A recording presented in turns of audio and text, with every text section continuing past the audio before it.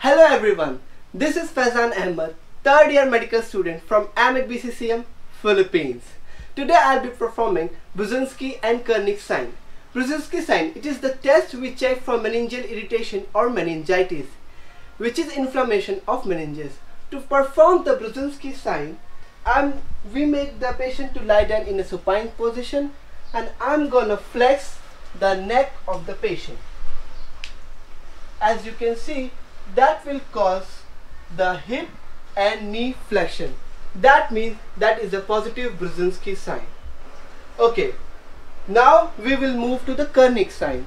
In this test, we make the patient again in a supine position, and I'm gonna flex the knee and a hip joint in 90 degrees and dorsiflex the neck. After dorsiflexion of the leg, it will cause pain in the supine area. Do you have pain at the back? Okay. That means it's a positive Kernig sign. The triad of meningitis is fever, headache and neck rigidity. Hope you learned something, medicos. Thank you. So in this test, we make the patient to lie down in a supine position, and I'm gonna flex